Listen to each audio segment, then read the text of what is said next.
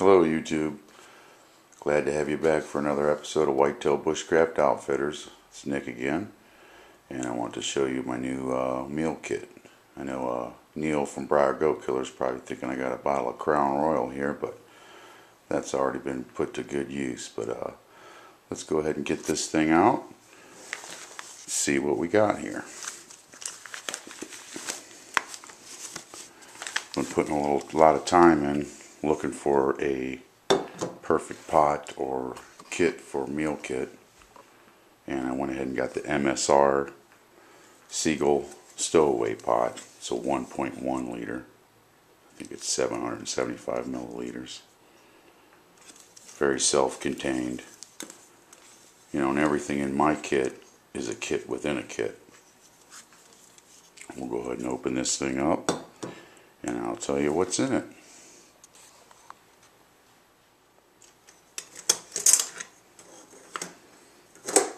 It does have the locking handle, and I got all the contents inside that. Weighs pretty good, but that handle is nice and sturdy. The lid itself, it can be utilized into a plate. And if you wanted to, you could actually shine this thing up, and you can see how we're getting some reflection. Use it as a signaling device also, but it works real good as a plate. Put it inside this thing. Cotton bandana, which you can always make into char cloth. Inside that I got my titanium spoon, spork, and tool all in one.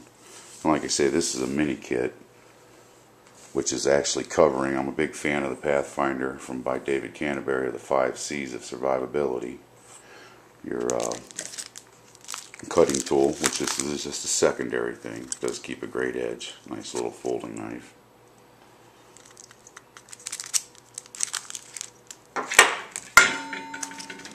We have our spices and such. I do have pull some of this out for us. Combustion device, secondary. Just your Bic lighter. And back up some matches. But what I'm carrying inside this here is just a little mini flask that I'm keeping olive oil in, which can be used on your knives from tools and such, and your leather for conditioning it. Nice little tiny flask.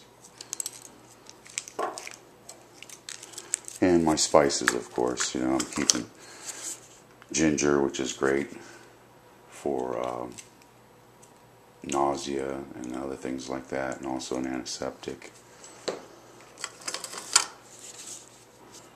Sage, of course, which is always good as its medicinal purposes. Keeping some bouillon cubes in here for a quick broth or tea.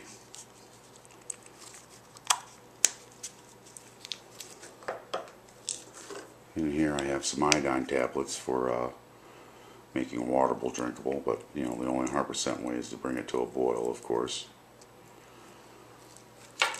And I got some extra things, just soy sauce, some chili hot sauce, some honey, of course your salt, pepper, which also has its medicinal purposes. You know, your pepper and your cayenne peppers have a blood clotting properties to them. Your salt has your antiseptic properties. And different spices, more pepper, all seasoned spices. And more salt, of course. And in here I keep a can of Sterno, especially in the wintertime. Nice little can, very small one. I don't even know how many ounces. This is a 2.6 ounce can, Sterno. In the wintertime, especially, I like to have a way I know I'm going to have a fire if I need it to get warm quick. But that's, you know you can get a fire with that even with some damp wood. A couple extra bouillon cubes. Package of tea, and my cordage, and a little extra container.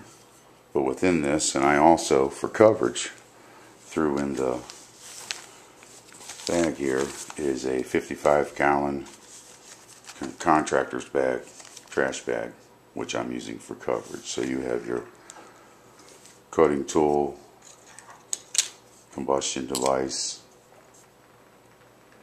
container, coverage, and your cordage.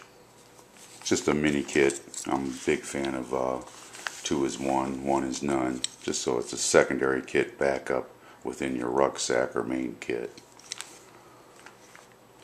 And also I like to keep some inside this. I have some sawdust from an apple tree, and I'll use that for smoking. I think that's the first thing I'm going to do to break in this pot. As you can see, it's nice and shiny here. I want to break it in, and I think we're going to do some smoked fish on our next cooking video for you. I've been watching Joe and Zach Survival, a couple of their videos, and they got me hungry. They did some dried crappie, and it looked really good. So I'm going to try some smoked fish, but just want to share that with you guys. I finally decided, did my investigating, and I seen Rob from Rob's Bushcraft had this Stowaway Pot also, and I was a big fan of it, so I finally decided, went ahead and got this. Got it delivered to the house for about 22 bucks. It was $15.99 plus shipping and handling.